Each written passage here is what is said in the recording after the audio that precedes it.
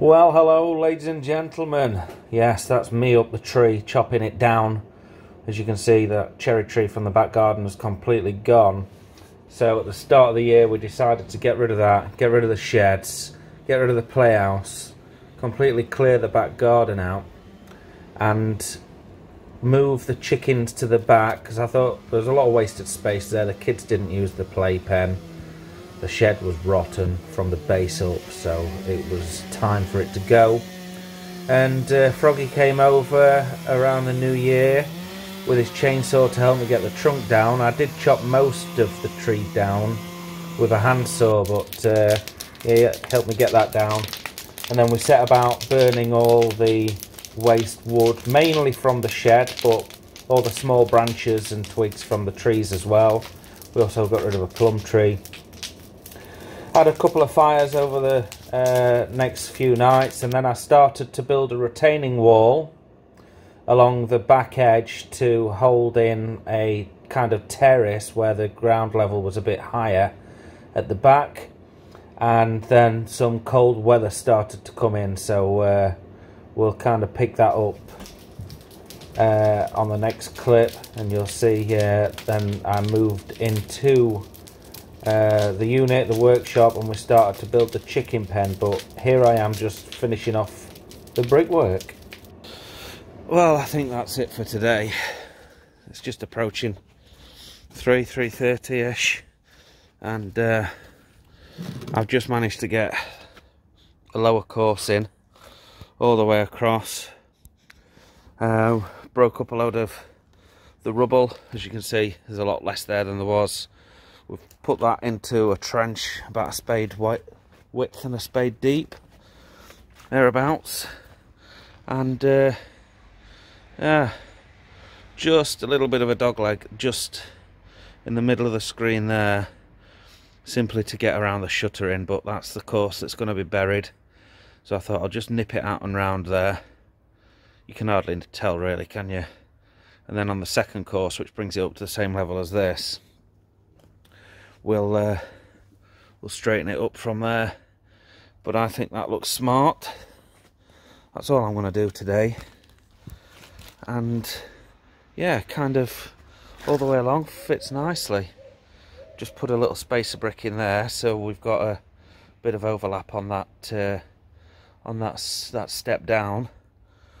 But I think we'll run nicely with just blocks all the way to the end, and maybe a half in the end.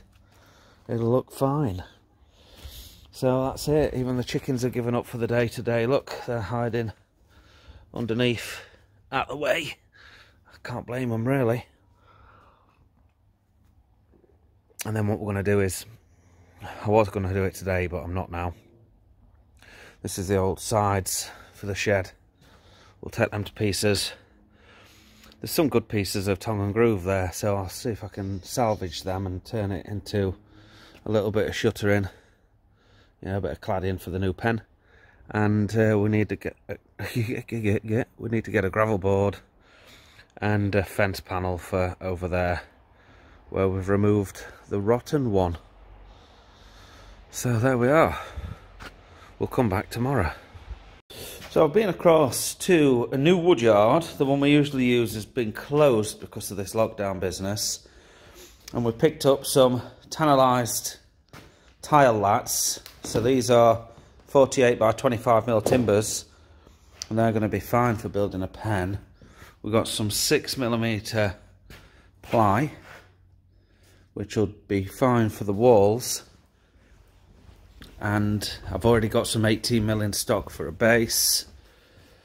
I need some 3x2 legs. And I've designed this little plan of the pen on SketchUp. As you can see, that's what the new pen's going to look like. Not coloured, of course. I'll be painting it at some point. And that's the Run Coupe pen. That's what I should say. Put a parts list together. Here I've got 50 by 70 for the uprights on this pen section here. Could probably get away with using the tile lat, so I just bought 100 metres of the tile lat, so that should be enough. plywood, cutting list all the way through here, cutting list all the way through here. This is the plywood cutting diagram, so we can get all the pieces that we need. 2 pieces of 18mm there for the base, and then we need all these sections of 6mm for the sides. But I'm going to build up the sides first before I cut any of these sheets of ply, because I can double check the measurements then. So hopefully the next time you come and see me on this video, we will be looking at the framework of this particular coupe. So I've spent the last couple of days putting together all the framework and then cutting backboards for things. I mean, that looks really good, doesn't it? So yeah, I've cut, as you can see, and nailed on all these separate backboards for all the components. There we go. So I've just painted one side of it, painted the front of the frames. This is the next one that's going to get the nail gun treatment, so we'll just pop it up here one-handed. With the camera makes life difficult, and I'll go and pick up the sheet that's going to go in there. Here's the base, as you can see, a few more bits there, wedge component for the side. I think this is the big piece for that section, so we'll just take this in. Obviously, being in another lockdown, I struggled to get the right paint, so believe it or not, I've just whacked this with some cheap masonry paint from Toolstation, and well, the red and the white is quite a nice effect, I think. And the uprights, they're already pressure treated, as you can tell with some of these other frames that I've made in the background. And I just had half a tin of Damp Stop left. I know it's an expensive paint, but at least with it being white, it hasn't let the moisture that's in these tile lats bleed through. And these sections here are for the pen, so I'm going to make it up modular. You can see also I've done the door there as well, and that means that I can transport it, put it up, and then if we move house, hopefully we'll move house soon, might not happen though, but if we move house we can just take it apart and take this pen with us, because I've made this one to last. It's going to house, I hope, upwards of 10 chickens at the moment. I don't think that's going to be a problem.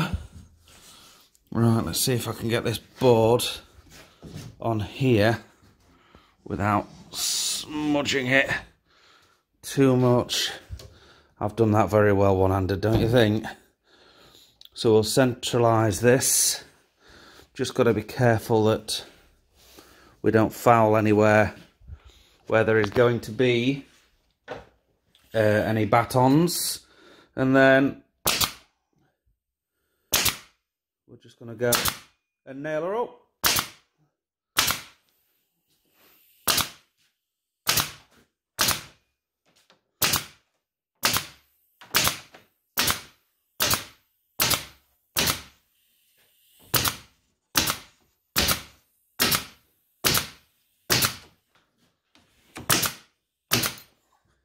Just like that. Just like that, he says. And then again, I'll see if I can do this one-handed. Probably not very well. Just end up smashing it on the floor. Catch it with my foot. And there we go. That's the back panel. You know, it would make sense to bring a tripod into work. I've got about 4. In fact, there's one over here that I'm not using. Like a plonker. But I thought if I don't pick up my phone and get some footage, I'm not going to get any footage. So there we go. A little sneak peek as what we've done today, being the 7th of January, I think.